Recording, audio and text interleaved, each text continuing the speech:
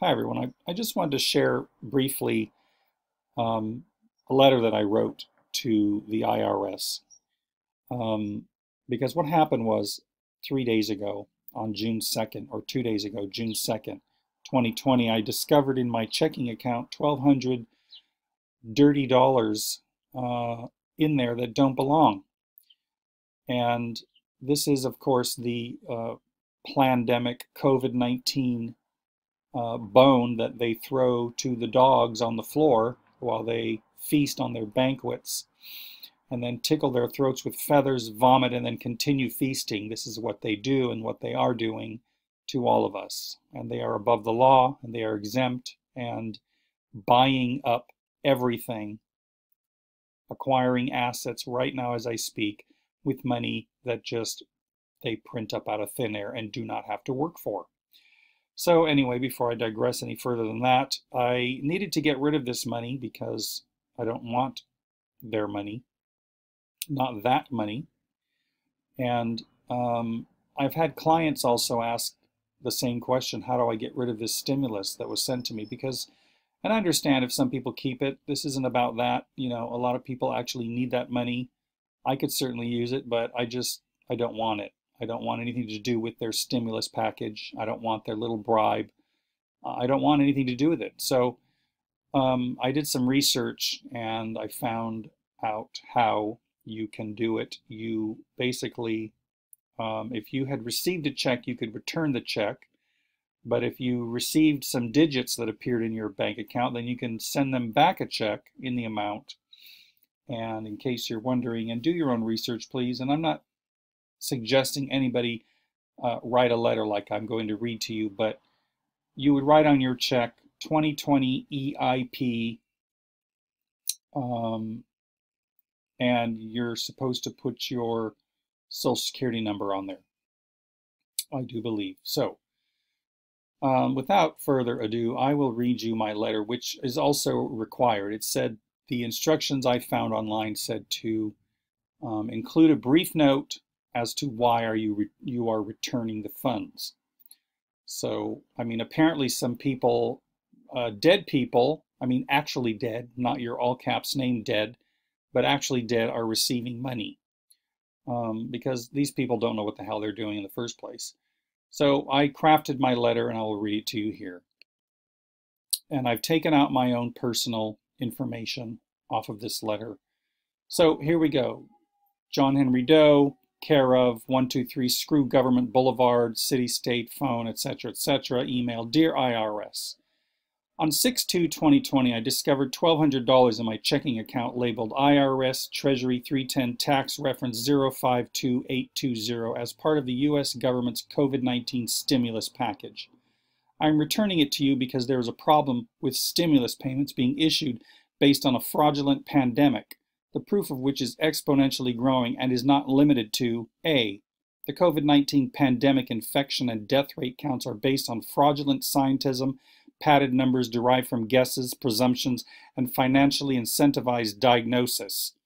B. The COVID-19 RT-PCR tests have an 80% chance of a false positive while focusing on the RNA of exosomes present in every person who might have the flu or a cold or any respiratory disease or are suffering from inordinate amounts of fear, such as that proliferated by every corporate mainstream news channel emblazoning 24 hours a day the lie that people might die if they go outside.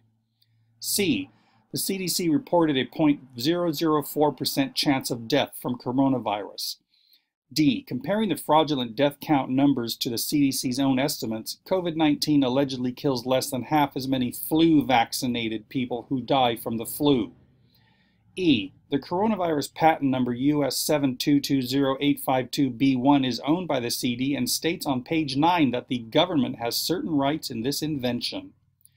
F. President Trump said on camera that COVID-19 was artificially induced. G. Deborah Birx, the White House coronavirus response coordinator, said on camera that deaths caused by anything other than COVID-19 are counted as COVID deaths if the person had COVID at the time of death, which is an admission of the fraud I am outlining. Unfortunately, I only have 14 reams of paper on hand, so I'll have to cut the list short. But rest assured, The COVID-19 pandemic is the psychopathic globalist Agenda 2030 ushering in a lawless, draconian new world order of mass surveillance, mass slavery, forced vaccinations, identity chips, a police state, and a monetary system in cyberspace that can be turned on and off at will at the individual level for those who don't parrot government sentiment and aren't good little order-following consumers. To be clear, I am voluntarily rejecting and returning the digital numbers that appeared in my bank account because the COVID-19 pandemic is a fraud. Therefore, to accept a stimulus payment that doesn't come close to covering my true financial losses, not to mention the reprehensible acts of terrorism against my psyche, the absolutely unforgivable planet-wide violations of human rights, and utter destruction of the livelihoods of over 7 billion men and women around the world, accepting your bribe of complacency would seem to be taking a swan dive into the coronavirus-infected community cesspool called the federal jurisdiction. Since the government has been funding Israel's own military-industrial complex with taxpayers' money to the tune of $11.5 million each day since 1949, and thereby supporting the slaughter of peaceful men, women, and children in Palestine, it would only seem fair, though a pittance, if you could redirect your so-called money to Miss El-Naim in the Gaza Strip, whose 27-year-old son Mohammed was shot and killed on February 23, 2020, by Israeli soldiers using weapons and bullets gifted them by the U.S. government. Miss El-Naim could probably use the funds for therapy to help her deal with seeing on TV those Israeli soldiers mutilate her son's body with an armored bulldozer after blowing his brains out. If you can't seem to locate Miss El-Naim, it's probably because she met the same fate for merely existing. If this is the case, please send the money, the blood money, to any one of the 328 million Americans the IRS illegally and unconstitutionally extorts daily. If by chance you are incapable of rerouting your cute little string of stimulus digits to the aforementioned, perhaps you should use it to offset the $25+ trillion national debt your psychopathic Zionist owners are heaping onto the shoulders of we the people for many generations to come, if, of course, we and you are here at all. In conclusion, and despite the fact that I have a strict policy against accepting bribe currency from foreign corporations doing business in America, and who are in violation of 18 U.S.C. 1341 and 18 U.S.C. 1001, your acceptance of my check constitutes your agreement of these established facts. A. The contents of this letter are true. B. I am a Washingtonian state citizen / USA national per 8 U.S.C. 1101A21.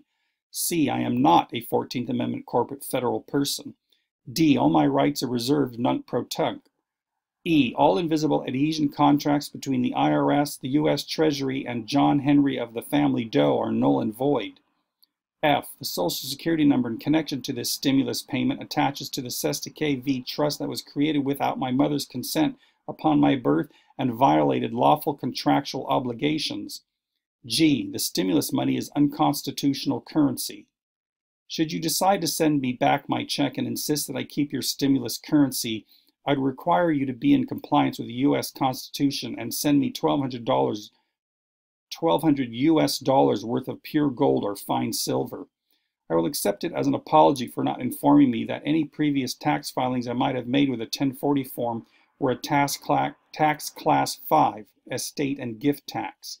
Sincerely, and I will sign on the dotted line with my Live Life claim number beneath it, and closure check number 401 in the amount of $1,200, 2020 EIP corporate entity number, and then the Social Security number.